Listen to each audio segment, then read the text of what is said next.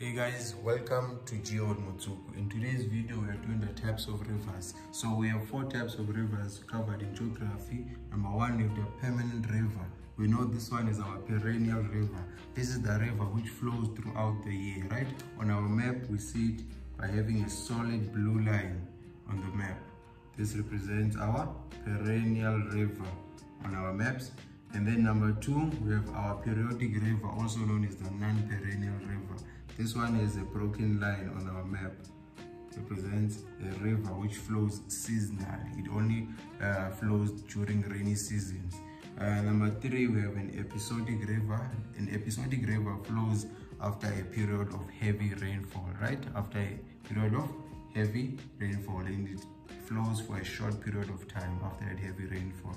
And then number 4, we have the exotic river. The exotic river flows from an area which has a lot of rainfall, right? It flows from a humid area or from a wet area to a dry area. So it originates from a wet area and then it goes towards a dry area and flows there. That's an exotic river, right? So one more time. Number 1, it's a permanent river. The word permanent should tell you that it flows throughout the year, right? Permanent river is also known as a perennial river. Number 2, periodic river. Periodic river. This one flows every year, but only during the rainy seasons. Only flows during rainy season. So the periodic river is seasonal. It is a seasonal river, right? And then episodic river. This one flows after a period of heavy rainfall, right? It is short-lived. After a period of heavy rainfall, you get this one. Then lastly, exotic river. This one originates from an area where there's heavy rainfall, right? From a wet area, and then it goes and flows across a dry area. Exotic from a wet area and flows across a dry area. Okay, now let me do them individual. But before I go there, let's look at this sketch, right? On this sketch, I have my river. Here's my river in blue. So for this topic, we need to know 2 things. I want you guys to know what is a riverbed. A riverbed is the bottom surface of a river channel where the water flows, right? And then I want you guys to also know what is a water table. A water table. Now, a water table is the upper level of groundwater, right? Of groundwater. Remember, because of infiltration, we have groundwater. We have water below the ground, right? So this brown line here is showing us the level of the groundwater. Now the upper level of groundwater is known as the water table. Water table, the upper level of groundwater. But you'll notice that I have 2 lines. I have a solid line and a dashed line. These lines are representing the levels of the groundwater. They are representing the water table in 2 different seasons, right? The one with the solid line is representing the level of the groundwater during rainy seasons. During rainy what? Seasons. This solid line is showing me the level of groundwater. Obviously, when there's heavy rainfall during rainy seasons, the groundwater level will be higher, right? Because there's more infiltration, more water going below the ground. So the level of the water table will be higher during rainy seasons, right? There'll be more water below the ground.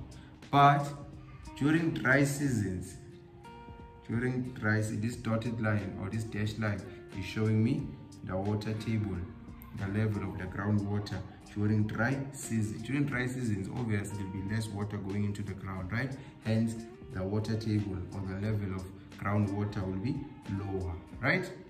So this line here, this brown line is showing us the water table, the upper level of the groundwater.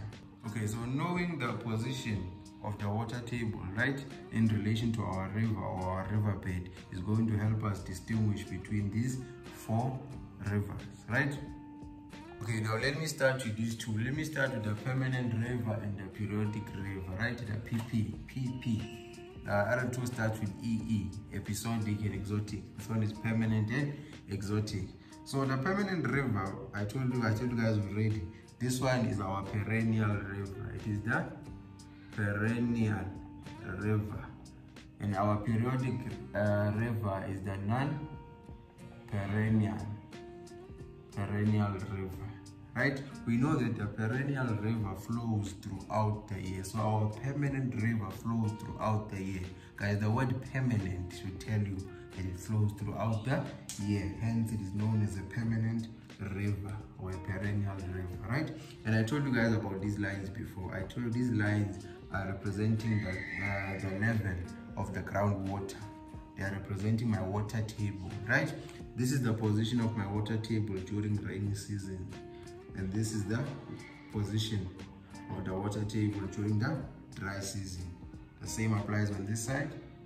Position of my water table during the rainy season and position of the water table during the dry season. Okay, now for my permanent river, I want you guys to notice that the water table intersects my riverbed, right? It intersects the riverbed both during the rainy season. You can see it's cutting through it during the rainy season and during the dry season. You can see during the dry season it's also touching my waterbed. So it's also touching my riverbed, sorry. It's also touching my riverbed. So for a permanent river, you'll tell me that it flows throughout the year and the water table intersects. It does what? It intersects it. You can see it's cutting through it. The water table intersects the riverbed both in the rainy seasons and in the dry seasons, right? So the water table intersects the riverbed both in the rainy seasons and in the dry seasons. But let's look at our periodic river, which is a non-perennial. This one flows only during the rainy seasons. During rainy what? Seasons. The non-perennial flows during the rainy season. So you can say that it is a seasonal. You can say that it is a seasonal. It is a seasonal river. It flows during rainy seasons. And now let's look at our water table. During rainy seasons, yes, the water table intersects the riverbed. But during the dry seasons, it does not intersect the riverbed. So the water table only intersects the riverbed during rainy season. So the water table only intersects the riverbed during rainy seasons for the periodic river. Remember, periodic river, I told you it is non-perennial, it is seasonal. It is seasonal. So it only occurs, or these rivers only flow during rainy seasons. So our water table only intersects the riverbed during rainy what? Seasons. During dry seasons, you can see it is not touching the riverbed. It is not touching it. It does not intersect. But for my permanent river, the water table intersects the riverbed both in the rainy and in the dry seasons. Can you see? Rainy and dry, they are both intersecting the riverbed, both of them, for a permanent river. But for a periodic river, the water table only intersects the riverbed during rainy seasons, right? So permanent throughout the year, periodic only during rainy seasons, right? Only during rainy seasons. Permanent is a perennial river. The periodic river is a non-perennial river. This one is seasonal. This one flows throughout the year. It flows throughout the year. Okay, now let's move on to episodic rivers and exotic rivers, right? Episodic and exotic rivers. Let me start with episodic, right? So episodic rivers flow for a short period of time. These ones flow for a short period of time, for a short period of time after heavy rainfall. After heavy rainfall, you find a river flowing only for a short period of time, right? For episodic, think about watching a series. A series has seasons, and a season has episodes. Episodes are shorter than the season, right? So episodic rivers flow for a short period of time after heavy rainfall. After heavy rainfall. You see, I didn't even spend time drawing a river here because these ones only flow for a short period of time and they dry out, right? Episodic river, short period of time after heavy rainfall. Look at my water table, the level of the groundwater. It does not intersect the riverbed. It doesn't intersect it at all. My water table, this is my water table. During rainy seasons, this is my level of groundwater. during dry seasons, this is the level of groundwater. You can see that this water is not touching the riverbed at all. It does not intersect the riverbed because this one is episodic.